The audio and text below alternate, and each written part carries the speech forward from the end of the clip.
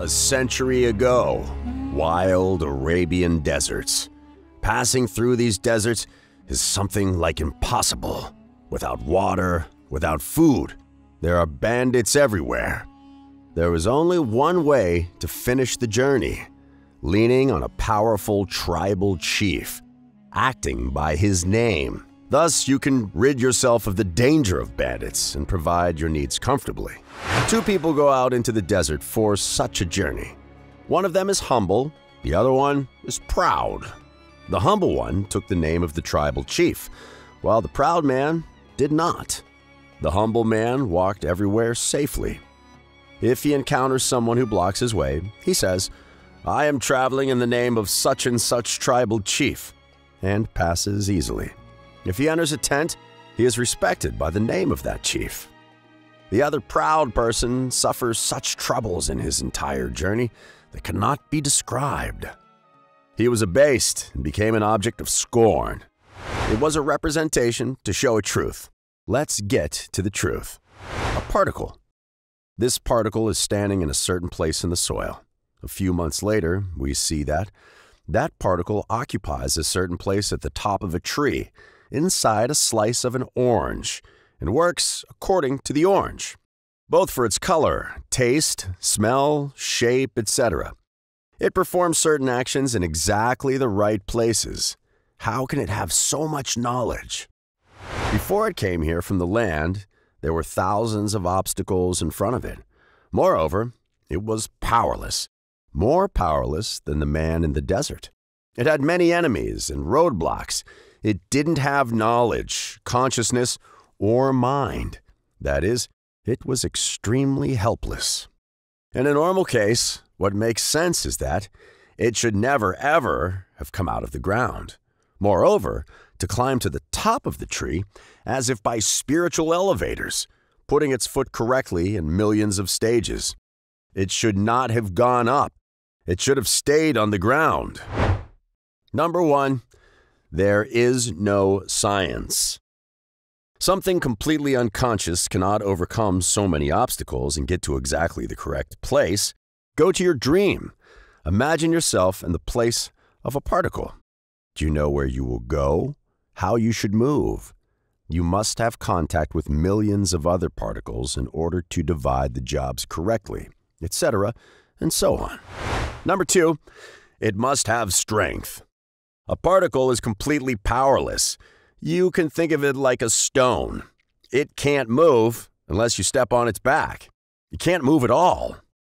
Either it had a motor in it, or it had to be pushed from behind. In fact, this particle should not even rotate around itself. Furthermore, it is impossible to go to the exact place and do the necessary work there. Let's go back to the representation. The people in the representation also could not finish the journey.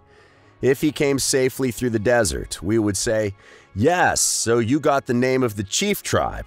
Otherwise, you wouldn't have finished this journey. If you came here safely, you can't deceive me. I'm sure that you have given his name everywhere. That is, you came in the name of the chief of the tribe. If you came here safely, the chief of the tribe brought you." Let's come to the reality. The particle in our hands. It could not finish this journey. If it took safely its place in the orange, then is someone else bringing it who has the power and knowledge too? Yes, it is God who took it and put it in its place, who made it work. This particle tells us through the language of disposition. I could not do these things. How can I do that? I am completely helpless, blind and deaf, disabled, unconscious, so that it is God who takes me from there to that place and makes me work. In the name of God, it says. Other particles are like this, in the same way. All particles, none of them can make any plant, animal, etc. In other words, it is actually God who takes them all to their accurate place. It is God who turns the earth into an orange. If one person moves the population of one city to another city, and if every individual is forced to work, you, who witness this situation from the outside, You are sure that that person cannot do these things with his own strength and power. After all, he is a soldier. He does all these things with reference to a state or a king. Otherwise, one person cannot do so many things. Like this, each seed is a soldier. We drop the seed into the Earth City, which is completely unconscious. After some time, we see the people of the Earth City, i.e. the particles, move to a new city called the tree. And each particle works in a certain place of this tree. Millions of completely unconscious individuals, particles, work on a certain leaf of the tree in order to make the leaf green, for not burning in the sun as well as they try for its exact shape. In other words, they operate perfectly in millions of cases.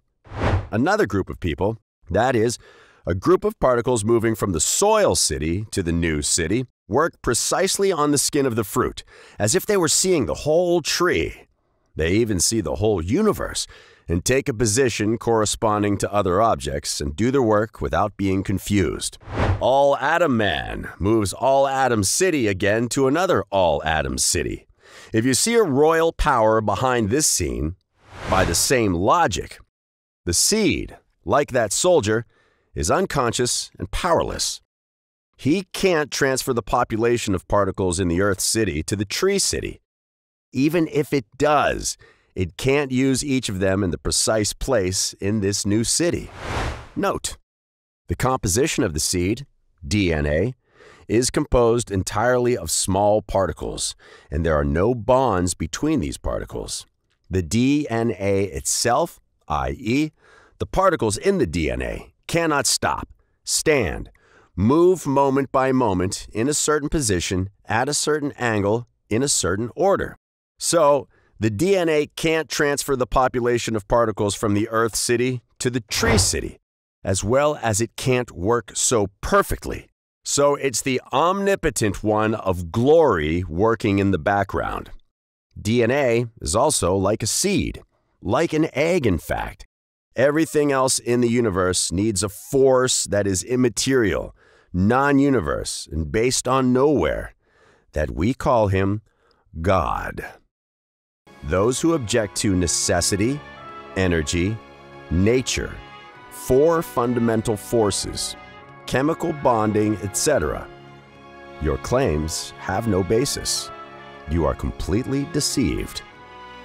These are just concepts in names and the imaginary links which have no truth. And that's another topic.